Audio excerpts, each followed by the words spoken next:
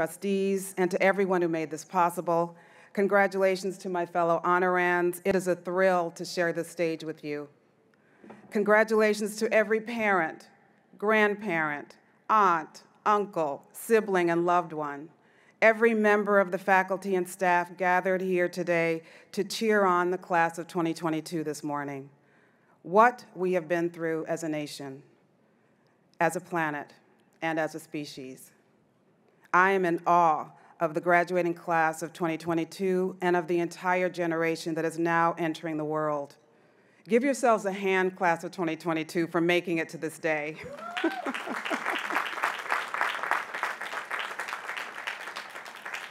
You arrived on this campus as freshmen in the before times, in the fall of 2018. Little could any of us have known what was to come. You were sent home in the spring of 2020, your sophomore year, as the campus and the world shut down due to COVID. The fall of your junior year, 2020, you returned to Mayflower Hill with ever-present masks and testing protocols. You and Colby made national news as a model of how to manage an in-person class environment on a college campus in the midst of a global pandemic.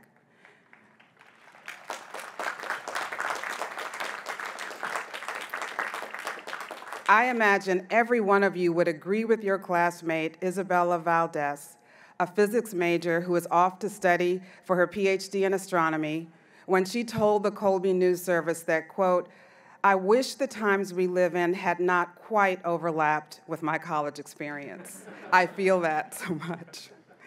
Yet you set about your work despite the turmoil beyond Mayflower Hill.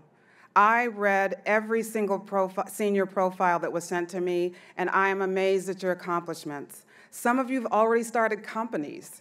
Kalia Bennett, an African-American studies and anthropology major, yes, started her own hair braiding business while at Colby. And Christian Krogh, an economics and music major, started a campus food delivery service direct to student dorms. Erica Chung, a psychology major, worked as a rescuer with Colby Emergency Response and played the violin in the symphony orchestra. And Courtney Naughton created a theatrical production for their senior capstone project, drawing on behavioral science and ornithology. Now they're preparing to do seabird research in the Farallon Islands. I love this. Colby and the class of 2022 represent the triumph of a liberal arts education over the tyranny of a closed mind. And so today, is a time of both celebration and reflection. We are here. We have made it to this moment. We, alive today, have somehow survived when 6 million people across the planet, 1 million in our own country, have perished from the plague of COVID. We grieve their loss as we seek to make meaning out of tragedy, to act boldly and with courage in honor of the fallen. We are having to ask, why are we here? How did we get to this moment? What are we called upon to do with the reprieve that is life itself? How is it that we have survived a pandemic, political upheaval, ongoing climate change, and the ongoing ruptures of human division? What is our purpose going forward? What have we learned, not just in the classroom or on campus, but as a species in this era of discontent? And what are we to do with what we have learned, with the gift of survival when so many others have succumbed? It feels as if we are crawling out of a dystopian film set and hopefully into the light. We are like survivors of a storm who are called upon to go into the basement to see what the rains have wrought. When you live in an old house, you may not want to go into the basement after a storm. Choose not to look, however, at your own peril. The owner of an old house knows that whatever you are ignoring will never go away. Whatever is lurking will fester whether you choose to look or not. Ignorance is no protection from the consequences of inaction. Our country is an old house. Wind, flood, and human distemper batter a structure that is already fighting whatever flaws were left unattended in the original foundation. Many people may rightly say, I had nothing to do with how this all started. I have nothing to do with the sins of the past. My ancestors never attacked indigenous people, never owned slaves. And yes, not one of us was here when this house was built. Our immediate ancestors may have had nothing to do with it, but here we are, the current occupants of a property with stress cracks and bowed walls and fissures built in the foundation. We are the heirs to whatever is right or wrong with it. We did not erect these uneven pillars and joists and beams. We did not install the frayed wiring and corroded pipes, but they are ours to deal with now. And any further deterioration is, in fact, on our hands. Like other old houses, America has an unseen infrastructure, a caste system that is essential to its operation as the studs and the joists that we cannot see in the physical buildings that we call home. It is the architecture of human hierarchy, the subconscious code of instructions for maintaining, in our case, a 400-year-old social order. Caste is essentially an artificial, arbitrary, graded ranking of human value in a society. It's what determines one's standing, respect, benefit of the doubt, access to resources or the denial of access to resources, assumptions of competence, worthiness, intelligence, whether one will be protected by the authorities or attacked by the authorities. Caste is the infrastructure of our divisions. Caste is not a word that's often applied to the United States, but it was Dr. Martin Luther King who came to the realization of the applicability of this ancient concept when he made a historic trip to India in the winter of 1959. He'd always wanted to get to India because he'd been so inspired by the nonviolent protest philosophy of Mohandas K. Gandhi, and he finally got the chance to go in 1959.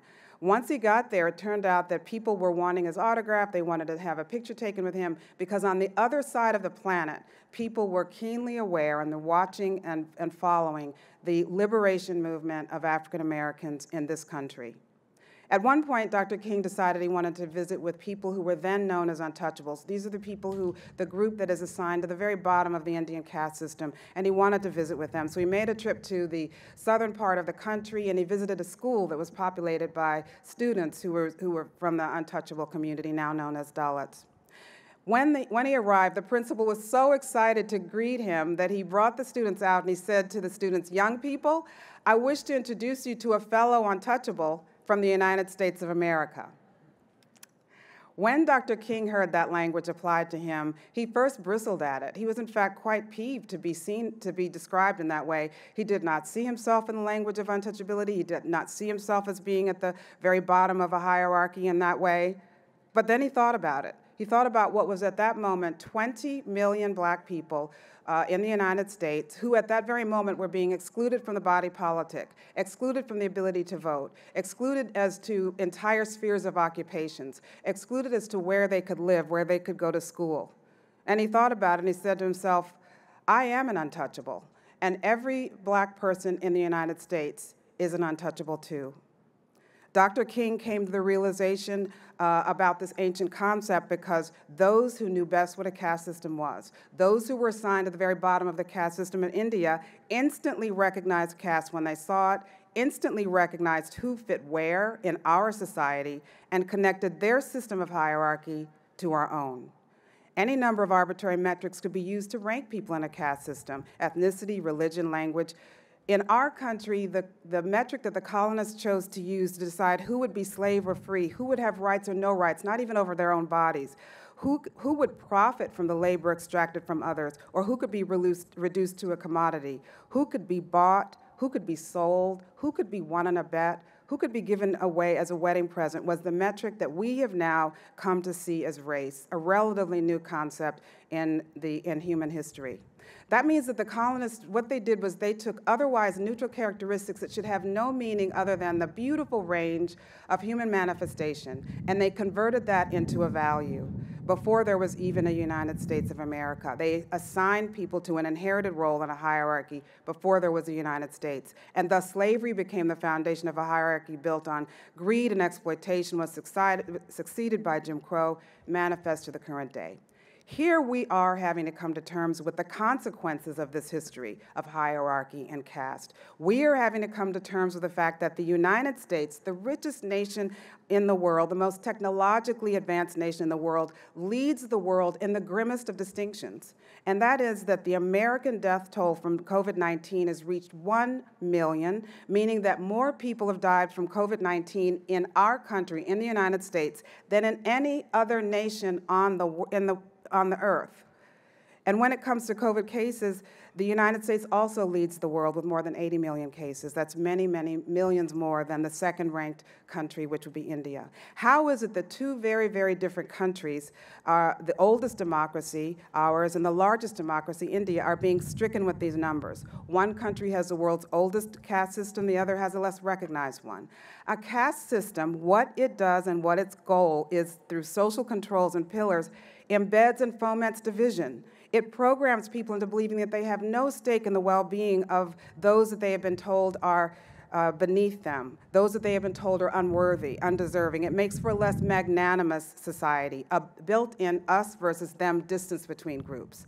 Here we are having to come to terms with the unfathomable erosion of the basic rights of major groups in our country. We are witnessing threats to a half-century of protections of women's fundamental freedom over their bodies. We are approaching a time in which women could face imprisonment for the most private and painful decision any woman might ever have to make. We have witnessed terror attacks on Jews in Pittsburgh, Latinos in El Paso, Asian American women in Atlanta, LGBTQ people in Orlando, and just last week, African Americans yet again, this time in Buffalo, New York. We alive today are tasked with having to find a way to explain to succeeding generations how is it that we in our time, 2 years ago this coming week, could see something that most human beings who've ever lived will never see unless they're on the battlefield or in an emergency room. And that is to see a human being killed before our very eyes. George Floyd, 9 minutes and 29 seconds. No one to help him, no one to save him, his life drained from him, his humanity stripped from him, and over what? Over the presumption that he had supposedly attempted to pass a counterfeit $20 bill. This was an infraction that we learned at the trial of his assailant was not even an arrestable offense. It was an infraction that warranted a citation and a court date, which means that George Floyd should be alive today. We, alive today, we the survivors, are tasked with having to find a way to explain to succeeding generations how is it that a mob of insurrectionists could break into the citadel of democracy itself? How in our era, on January 6, 2021, we could see a Confederate flag inside the United States Capitol. We have got to find a way, or are tasked with having to find a way, or burdened with having to find a way to explain to succeeding generations how is it that a rioter in 2021 could deliver the Confederate flag farther than Robert E. Lee himself. Our era calls for a sober and clear-eyed assessment of what we are facing as a nation. As it stands, the United States is facing a crisis of identity unlike any before. The country is headed toward an inversion of its demographics, with its powerful historic majority expected to be outnumbered by people not of European descent within the next 2 decades. This is unknown territory for anyone in the hierarchy because this is a configuration that none of us have ever faced. As we have all witnessed, anticipatory fear has already surfaced. It is a danger to the species. It is a danger to the planet to have this depth of unexamined grievance and discontent in the most powerful nation in the world. This will be a test of the cherished ideal of majority rule, the moral and legal framework for America since its founding. Will the United States adhere to its belief in majority rule if the majority does not look as it has throughout history? This will be the chance for America either to further entrench its inequalities or to choose to lead the world as the innovative nation that we have perceived ourselves to be. We have already suffered as a country more than we needed to or than anyone should have expected to. If we have learned anything from COVID, it's that an invisible organism without a brain has managed to cause upheaval across the planet and overtake a smarter species because it does not care about color. It does not care about nationality. It does not care about immigrant status or gender or sexual orientation or national borders or passports.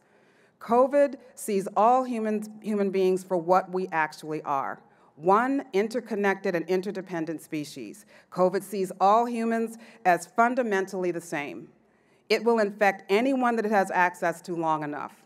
It sees what we have in common if humans don't see it themselves. We are all in this together. It's time we started acting like it. Your education does not end today.